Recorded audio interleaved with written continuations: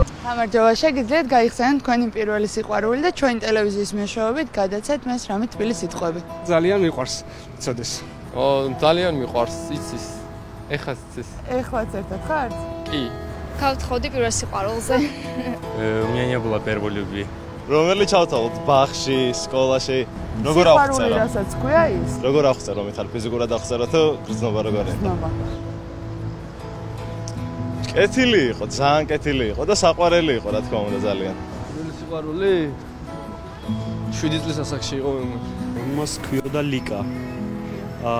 იყო პატარა ქალაქიდან. ლიკა, მე მიყვარ შენ.